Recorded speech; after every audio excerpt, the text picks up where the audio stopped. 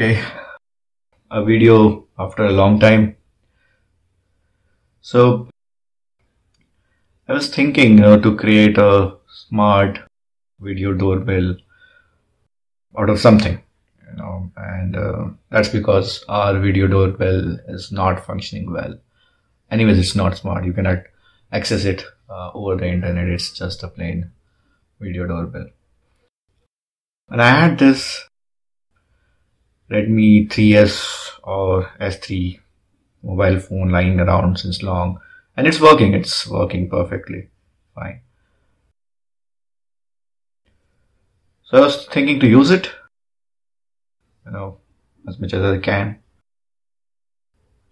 As I mentioned, this phone is working fine and it can be used as anything. In fact, it seems to be impractical, but I thought it would be fun to use it as a call bell.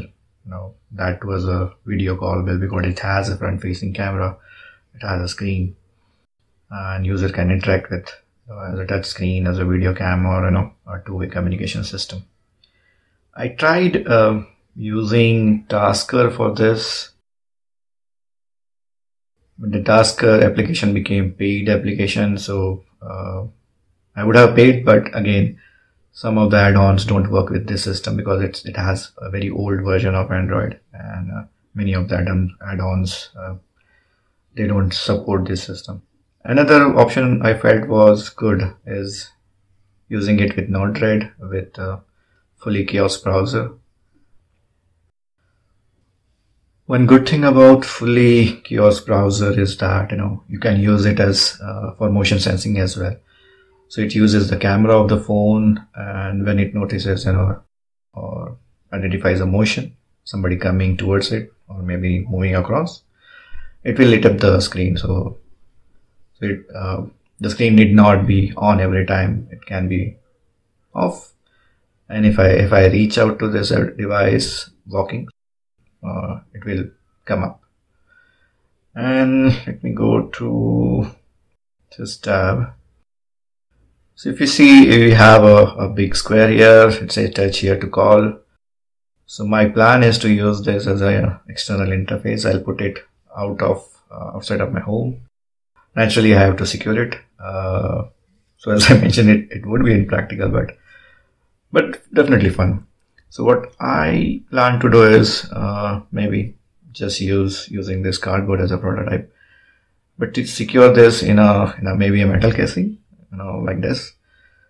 I would definitely want to have this area inaccessible to the user. That's because I don't want them to access the notification or bring it down or refresh the page.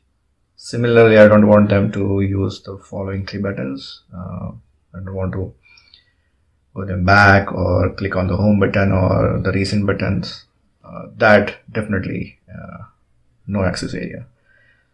Okay, let's see how this goes. As far as I can think of is I can use this button to maybe trigger some other applications, some other actions, like receiving a notification on my Telegram or using TTS announcing on Google Home or Alexa devices, or maybe just ring a mechanical bell. And let's see in future if we can use this as for a two-way communication as well. And I'll update you on the progress very soon. Thank you so much for now.